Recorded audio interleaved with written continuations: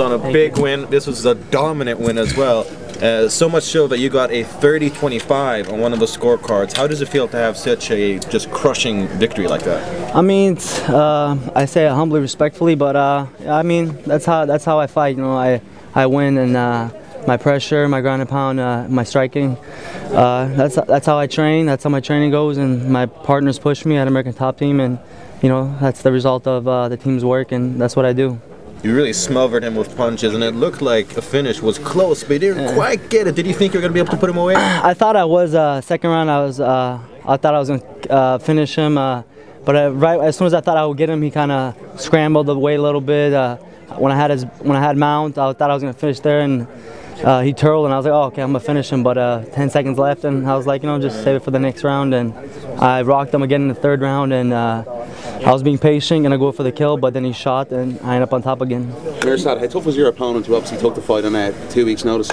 What about it? How tough was your opponent who obviously took the fight on 2 weeks' notice? I mean, he's a tough guy, but everybody in the UFC is tough. He's no tougher than my last opponent, and I'm sure he's not going to be any tougher than my next one. It's the UFC, they have the best guys, and yeah, I mean, that's what you got to do to get in the UFC. You got to be ready. It's part of the job. You got to stay ready. You got to make weight, and you know, no excuses.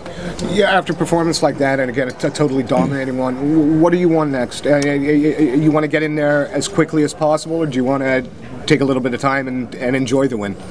I'm enjoying the win right now. You know, yeah, I mean, I'm gonna get back to, you know, I'm gonna go see my family, then get back to training. You know, keep climbing the ladder. Whatever is next in store for me, I'll be ready. I'm ready right now. I'm gonna keep climbing the ladder. You know, take them out one by one. You definitely had quite a couple of fans there. I'm pretty sure I heard someone once screaming, "Buzz now, buzz now." Yeah. Did you hear that, and did it affect you? Yeah, I mean, no, I mean, I knew there was gonna be a lot of Bosnians leading up to the fight. You know, I was getting tons and tons of you know, Facebook messages from everybody. I mean, it was just crazy. I had my cousin, you know, handle some of the messages because there were so many, and I had some people show up to the hotel, and I saw some flags at the weigh-ins, and on the way out, walking out, you know, I heard Bosnians and flags, and somebody threw me a flag after the fight, and yeah, it was a lot. It was fun, man. I'm gonna keep, you know, we're here, and yeah, Bosnia's gonna grow. With the expansion of the UFC in Europe, only a matter of time perhaps before you get to fight in your home country, and how cool would that be? It's gonna be awesome, man. Europe has the best fans, you know, the soccer fans, you know, they got the best fans, and you know, we're gonna be filling up stadiums, a lot more stadiums, and I'm gonna be bringing the crowd. Were you annoyed that your opponent missed weight by 3 pounds? Honestly, you know, I was worried like the whole week after the fight. I was just like, oh man, I hope he doesn't like faint and cut in the weight, and then the fight's gonna be canceled. You know, like kind of what happened to Barao. So I just had my fingers crossed that wasn't gonna happen. You know, like day of the fight or something like that.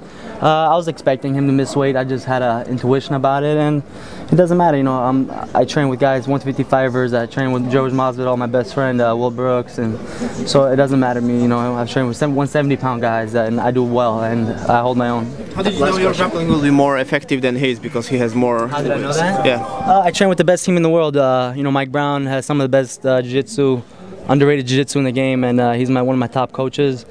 And I just train with the best in the world, so I think my jiu-jitsu is really, I mean, a lot of people haven't seen my jiu-jitsu or my kicks. You know, I wanted to open up more with kicks, but I really wanted to let my boxing go, and I heard him a couple times, but he was shooting right away, and I took it. You know, I just go with the flow, and you know, it's at the end of the day I got to win, and that's what I do. Thank you. Congratulations.